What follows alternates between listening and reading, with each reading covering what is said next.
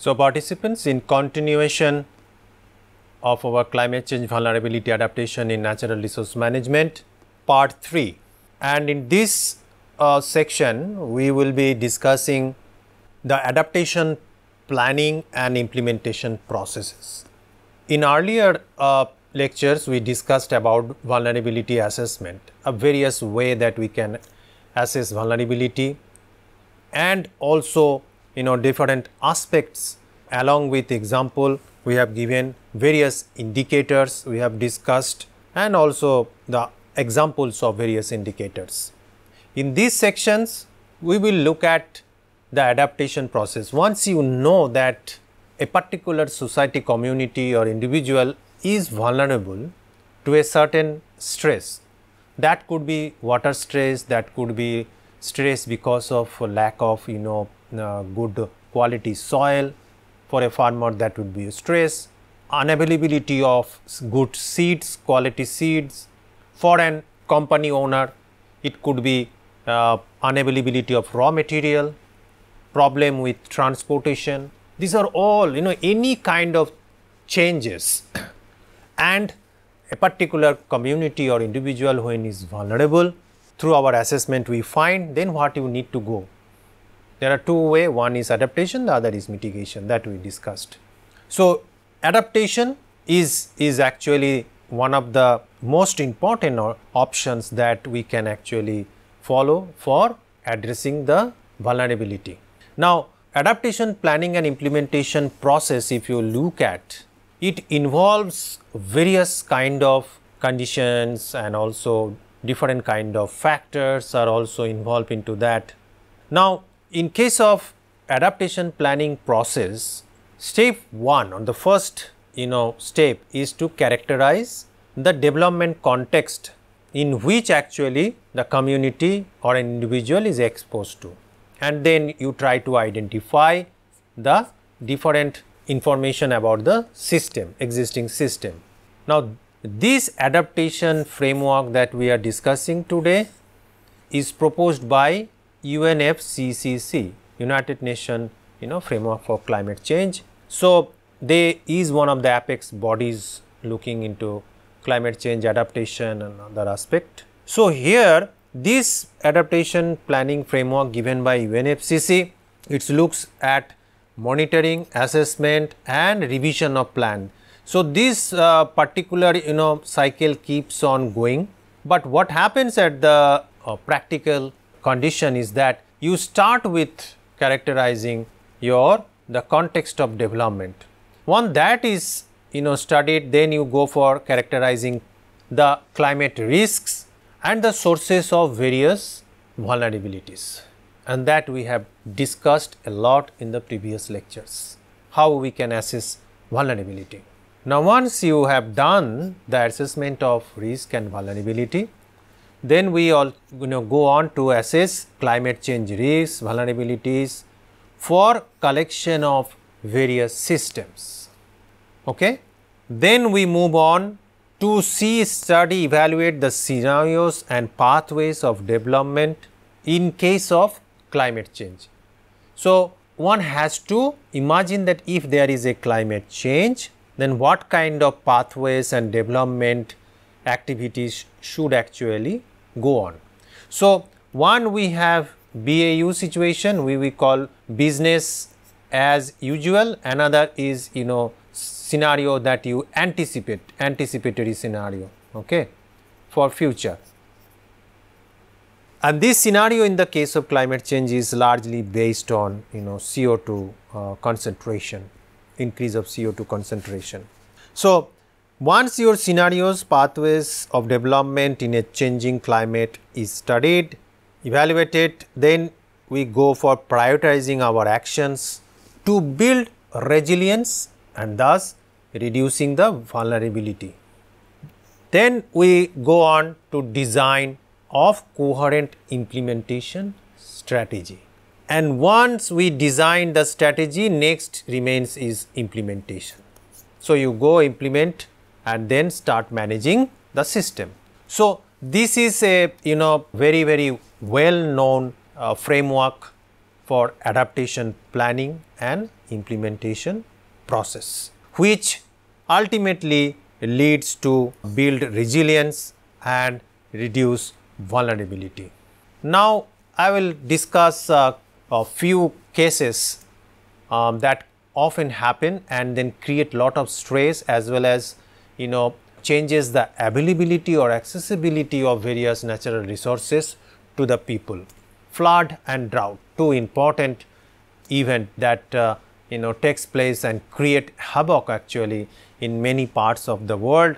So, in India. No, so flood, it's a natural phenomena, and especially the region where from I am speaking, Assam is known for annual floods. So, it is almost sure that every year there will be flood, but the question is that how much the impact would vary from year to year, and that depends on also on the good assessment, vulnerability assessment, and then good or robust adaptation strategy or mitigation planning. Now, these all exercises are basically based on ground truth and also suitable policy framework. So, if you look at that sometime in some parts of our country we face lot of issue with flash flood. Now, right now in the Bangalore city, we are viewing that what is happening with half of the city is flooded. Even some of the multinational companies, offices are flooded. Unprecedented situations. So, this kind of situation when happens, this actually remind us that we need to have a well thought, well planned strategy in hand. Similarly, in case of drought, if we know that the hot spot of water stress conditions across the country, and we have discussed that remote sensing GIS help us to identify the hot spot. If we know all those informations, if we know also the history of our climatic events across the country, then we need to actually prepare a robust plan, a strategy for adaptation or mitigation. Now, several calculations, several modeling exercise has been carried out in these two particular type of event, flood and drought. Now, as of today, we have enough of technology in hand to assess. So, the next step is that we are basically now here prioritizing our actions to build resilience. This is what now looks very, very important to act upon, because otherwise we have now a relatively good number of technologies to carry out various kind of advanced assessment. So, if you look at that, in case of drought, we can actually evaluate drought through various way. You can actually develop some drought indices, and those indices help you to understand the intensity of the drought. A simple method for drought detection, which is calculated by dividing actual precipitation by normal precipitation, and then you multiply by 100, that gives you a percentage, amount of water coming into the system. Percent of rainfall in certain areas over a period of time also changes. Now, if we have those data with us, that certainly would help us to plan to have a very effective and robust adaptation strategy. Now, if you look at that, there are certain way that you can actually evaluate the intensity of suppose drought event. One is your percent departure from the normal. So, suppose you have a drought condition, suppose this is suppose your normal kind of drought situation, and if it goes little bit in the higher end, the percentage by percentage level, then we will actually understand the severity of the drought, and this is called as PDN percentage departure from the normal. Now, if you look at this table, it gives some value, and also the severity of the drought. This is how one can actually identify the severity of the drought event. If it is greater than 0, no drought. If it is between 0 and -25, mild drought. If it is -26 and 50, moderate drought. And if it is less than -50, then it is severe drought. Okay. So, this severity of drought will help you to understand that in which location what kind of adaptation measure is required. We can also have another way to express the severity of drought, that is decile way, and this has been developed to use instead of PDN. So, decile you can use if you are suppose not comfortable with PDN, this method of decile also can help you. What you do is that monthly precipitation that you get from any kind of meteorological station, you sum them from a long term record roughly around 30 years, and that value actually is used for deciles evaluation, and deciles are calculated from the number of occurrences which are distributed from 1 to 10 in percent, and the lowest value indicates condition drier than the normal, okay, and the higher value indicates condition wetter than normal. So, that means this is negative side, means less water or moisture, this is positive side, that means more water or moisture. Okay. So, if you move this side means it is drought, very significantly the drought, intensity of drought increases, and here intensity of drought decreases. Now, 0 to 20 much below normal, 20 to 40 below normal, 40 to 60 near normal, means somewhere here, 60 to 80 above normal, and 80 to 100% is much above normal. Okay. So, the value suppose -80, that means it is very severe drought. All right. Then next another index method that we can use is Palmer Drought Severity Index, PDSI, and this index actually uses historical data of rainfall, temperature, and also available water content, and then it computes the rainfall pattern, which actually will tell you whether there is drought or not. Now, the soil moisture data that you collect or measure is calibrated to the homogeneous climate zone, jahan climate is not changing too frequently. You also sometime imagine that okay, within this grid my climate is same. So, PDSI also actually used as an indices for agricultural drought, because there is also something is there that when agriculture department looks at drought, they actually always relate it with productions, productivity, yield. So, their way of calling a drought depends on that how much it has affected the crop productions and yield and associated aspects. So, unless until agriculture department find it that yes, it is agricultural drought, till then no kind of what you call assistance or some things which are available under some schemes may not be facilitated to the people. Now, PDSI is commonly used in USA, and this is not much popular in India. So, in case of PDSI, again minus negative value if it is low, you have low drought, low intensity drought. If negative value is high, then you have extreme drought. So, this is largely on the basis of water content. Okay. The next is Standardized Precipitation Index, SPI. Now, this index calculated from long term record of precipitation for each location. Suppose you want to calculate SPI for your campus, any college campus.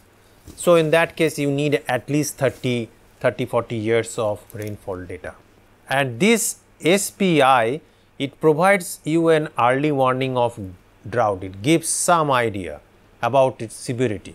Okay. Now, the data that you get, it is fitted to a gamma distribution and then you normalize it to a flexible multiple time scale to calculate SPI I am talking about. It is a dimensionless index whose lower value means negative value actually will indicate drought and positive value will indicate wet condition like previous ones. And SPI also normally distributed, therefore, it can be used to describe wet as well as dry period.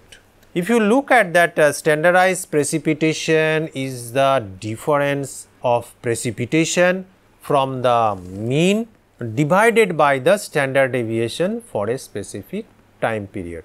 That is how you get actually your standardized precipitation SP. Now look at the SPI. So greater than 2 extremely wet, less than -2 extremely dry, and then in between you have various category of drought. Next, standardized precipitation evapotranspiration index SPEI. Why I am just actually introducing this different methodology to you, because within natural resource management, if any one of you has a background of suppose agricultural physics or hydrology, this kind of subject, then probably you may like to focus on this aspect. Okay, so I'm just, that's why introducing this is another aspect which is linked with natural resource management, especially with water. So SPEI is nothing but an extension of standard precipitation index, and this is designed to take into account both precipitation and potential evapotranspiration to determine the drought. If you look at that, unlike SPI, this index captures the main impact of increased temperatures on water demand. Okay. And then it is sensitive to the method that to calculate PET. So if you want to calculate PET for further understanding of the intensity of moisture stress in soil, then SPEI is one index which can help you. And this index is statistically based index which actually requires or need only climatological information without any assumption about the characteristics of the underlying system in a particular area. Okay? So it just requires the climatological information, doesn't need the underlying conditions. Next, surface water supply index SWSI. Now this index used for frequency analysis to normalize long term data, and it is very useful, this index, for indicating snowpack conditions in mountainous region. In mountainous regions, it also helps to measure the potential water supply. See, majority of the river, important river in India, the river water is fed up coming from glaciers. So surface water supply index is one index which can actually help you to understand that how much water actually can come into the stream flow. So in case of SWSI, once again lower the value, drier is the condition. So minus 4.2 to 3 extremely dry, and 3.1 to 4.2 is extremely wet, and then in between you have various other intensities of drought condition. Then comes reclamation drought index RDI. Okay. RDI uses temperature, precipitation, snowpack, stream flow, and also reservoir level information data. Okay. So this is more or less like SWSI, and this is used as an indicator to evaluate the drought reclamation plan, how to manage drought, and also to release drought emergency fund. When government announced that a particular district is drought affected, then only actually some of the funds from various schemes will go to that particular state. And that is why probably you might have seen that sometimes the chief ministers and the state government actually pushes central government to announce that their state is drought affected. Because if center announce it that it is a drought affected district, then that district of that particular state will become eligible to get certain amount of grant. So, that is the also one policy aspect which is related with this all these indices. So, here also in case of RDI, lower the value, drier is the condition, higher the value, it is a wet or moist condition. So, then we have another index also, sometime it is used in some countries, standardized water level index, SWI, and this index is based on water level probability at any time scale. You calculate through this particular formula where WJ stands for seasonal water level for the J8th observation, okay, for the J8th observation, WM seasonal mean, and your sigma is the standard deviation. So, you then calculate SWI. SRI, which is known as standardized runoff index. Now, SRI or SRI incorporates various hydrologic processes which determine the seasonal lags or gaps in the influence of climate on stream flow. Okay. So, what actually is SRI gives you that it actually help it in understanding the amount of moist condition in a particular area, and SRI also is calculated on the basis of your rainfall and also runoff data. So, in case of SRI, same thing, when you have high negative value index value, you have extreme drought condition. When you have high index value, you have extreme wet condition. So, this particular phenomena is same across all the indices. Aridity indices, very important. Many parts of our country are actually arid in as far as the classification of land is concerned. So, but the intensity of aridity can be actually understood by aridity index. It is a ratio of annual precipitation and annual potential evapotranspiration, and you express aridity in percentage. Okay. And this is again very simple water balance equation, similar to almost SWSI, which we discussed few minutes back. It does not properly account for the rainfall runoff, and here crop water requirements are not considered. So, if you look at the formula, which is famously known as Thornton formula for aridity index, here you use PET, potential evapotranspiration data, precipitation data, and then you calculate AI. In this case, aridity in case, because we are going to call it highly arid and low arid. So, here if the value is higher, greater than 50, then you have severe drought, means high arid conditions. Okay. And if you have the value less than equal to 25%, you have mild drought. In between you have moderate drought. So, this is perhaps the only index that we have positive value, higher value means severe drought, because we are calculating actually the aridity or dryness index. Next is crop moisture index or CMI. Here CMI, it is actually used to monitor your crop condition. Okay.